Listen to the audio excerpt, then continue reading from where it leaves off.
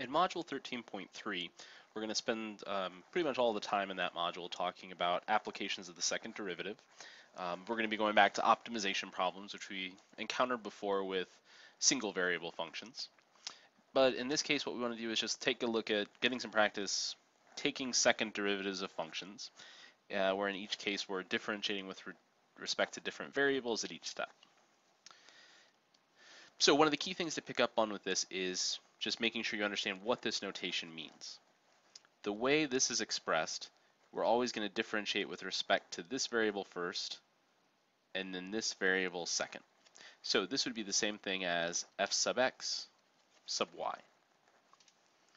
So in order to find this, we'll start off by finding f sub x, which in this case will be 3x squared times y. That becomes 0, that becomes 0. So our first derivative is just 3x squared y. And then our second derivative, we took the derivative with respect to x. Now we want to take the derivative with respect to y. So that derivative just becomes 3x squared. In part B, we're taking the second derivative of z with respect to y, and that squared basically just means both times take the derivative with respect to y. So this would be the same thing as f sub y, y. So we'll start off by first finding the first derivative with respect to y. So that will be x cubed minus 8y to the third power. And then taking the derivative of that function now with respect to y, x cubed becomes 0, and minus 8y cubed becomes minus 24y squared.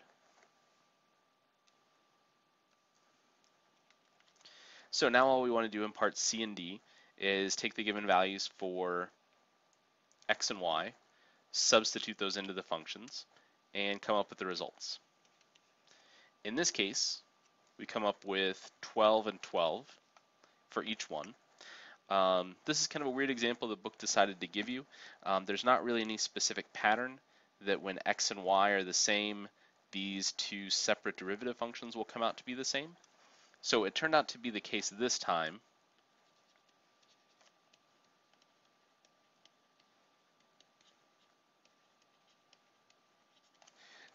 But these two results aren't necessarily always going to be equal.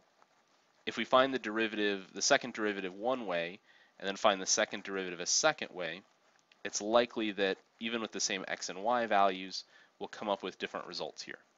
So just to avoid kind of getting in the habit of assuming that the order of the derivatives doesn't matter.